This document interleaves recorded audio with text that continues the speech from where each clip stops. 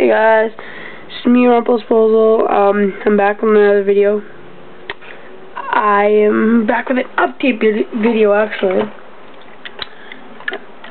and I have now painted my arm with the Waste Management yellow, so it looks somewhat more like Waste Management, new Waste Management color. And you can see all that dust.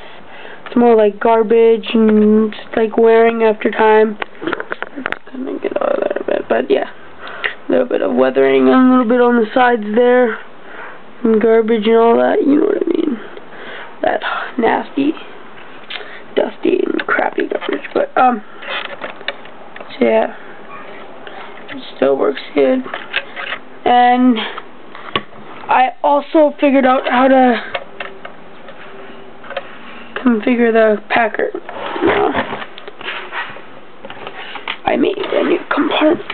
What I did is, it didn't make much of a difference, but I cut a little piece out there so I can actually push it. It's harder to pack it from grabbing it like this. It'll break the piece off, but my Loctite glue can do the trick. But let's try removing it a little bit.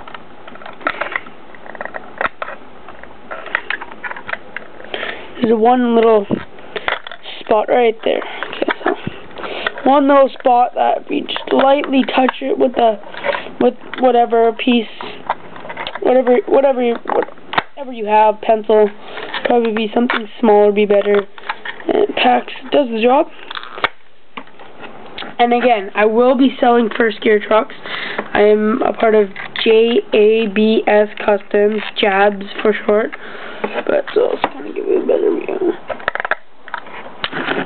See the packer? Finger out of the way there.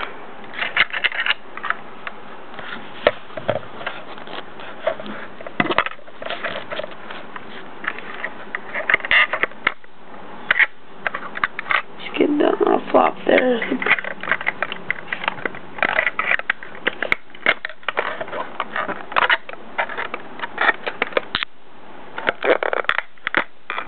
Packs it. Now, Brian has a full eject. I could make a full eject, but I choose not to because I really don't want. For a full eject, let's pull the packer back. Right there,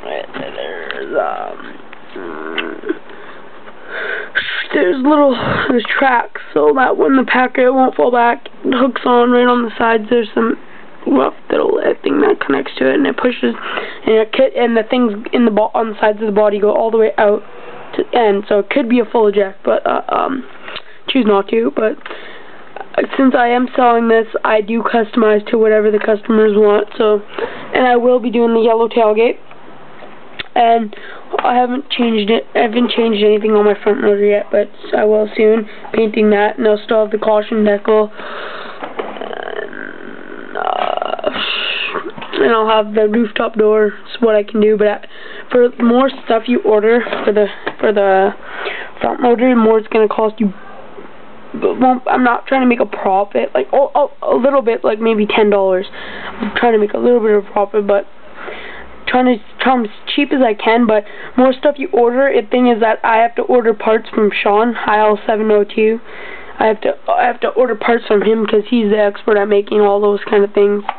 So more stuff you order. And I know a lot of you, when you guys are making your when you guys have your videos, say that the lids on your cans are like, I don't know, but you guys can't seem to get them open. But kind of figured out how to.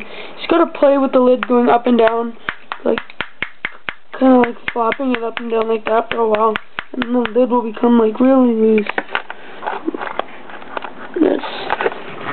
And yeah, and it'll work out pretty good. And yeah, it empties out like this. And the lid will open it. And well, earlier I got to do the lid flip. There you go. Flips the lid, and the lid's nice and loose. So let me know what you guys think, and if you guys are interested, I will be doing customized on rear loaders, and I'll have those and roll off, and I'll have videos of those up in the end of June, early July, so you guys can see what I can do. Alright, thanks for watching, guys.